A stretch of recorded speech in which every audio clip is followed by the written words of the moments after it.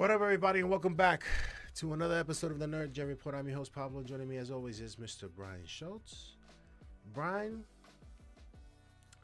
Star Wars. There seems to be no discussion or announcement regarding films other than people now wanting to move forward with making a Star Wars film. Kevin Feige's rumored movie has been, the movie that he was told that he would be doing, or he said that he would be doing, is no longer in play. Patty Jenkins' movie. We knew for some time that wasn't going anywhere. David Lindelof, he wrote a script. He handed it in. He quit. Brian, what's going on? I seem to think, Brian, that, and there's something that he mentioned, Lindelof. Do you think there is a shortage of people with not courage, but that they don't want to go all in? And because I guess you have to go all in when you're making a film, but dedicate themselves to a film that could possibly ruin their careers, make their lives miserable, because fans out there, if you don't get it right, is hell to pay. Brian, what are your thoughts on that theory?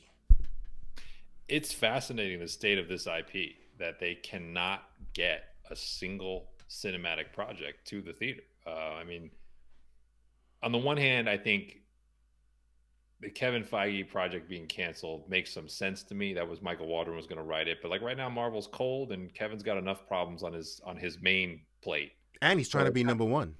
And yes, I do believe, he's trying to be number two on number one. I still think that's going to happen, and we'll stay tuned for that. So that one makes sense. Patty Jenkins, we know that was a creative differences issue. That was Patty Jenkins being Patty Jenkins, and we've seen it. Wonder Woman 3, Thor 2. I mean, this has happened before with her. I actually thought the Rogue Squadron idea sounded really interesting. I would love to have seen an aerial combat movie, in the Star Wars verse. But, I mean, at the end of the day, if they don't want to move forward with the idea, then it is what it is. The Lindelof one, I think you hit on it. It's like, it almost felt like his heart wasn't in it. Like he kind of took the advance or took the money, and he's like, all right, I got to put something together. But he's like, I don't really want to be connected to this. And so you're kind of, the only thing that's left on the board is something that I'm dreading, quite honestly, which is Taika Waititi's Star Wars, where the only thing we've heard is that he apparently is making himself a major supporting character in the story, which to me has, a cross between Korg and Jar Jar Binks written all over it. So I don't really have any interest in that.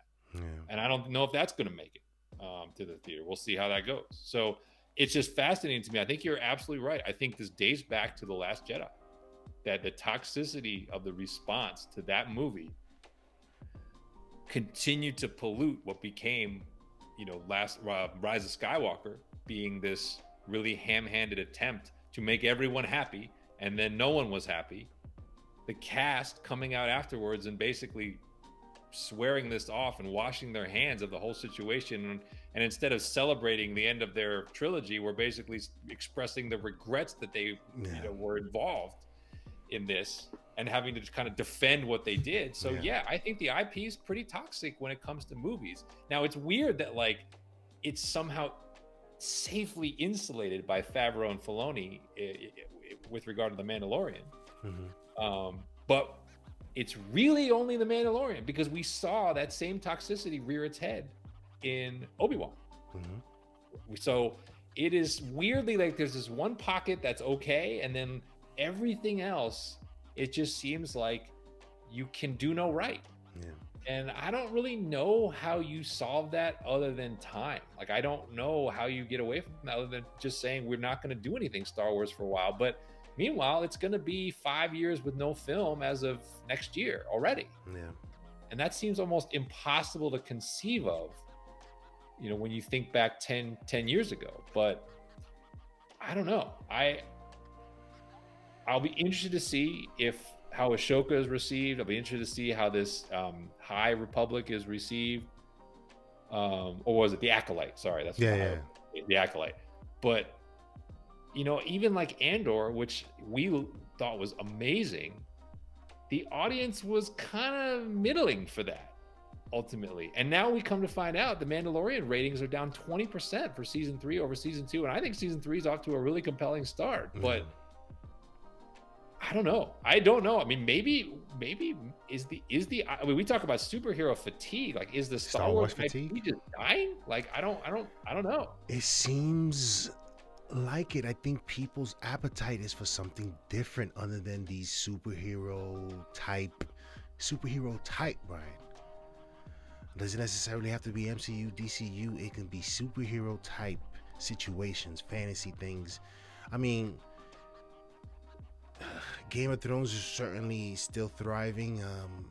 There's fan toxicity there too. The reaction to the final season of that show became a huge issue. Yeah, I don't know, Brian.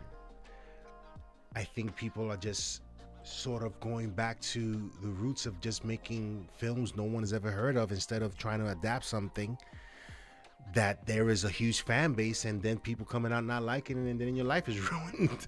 Right? Yeah. So interesting. But I also think too, I mean, we keep waiting for Kathleen Kennedy to exit or be exited. And I kind of feel like I mean, who else is going to take the fall for this, that they can't get a Star Wars movie made? We're hearing that the tracking and interest in Indiana Jones 5 is terrible. Like, those are her projects. Yeah.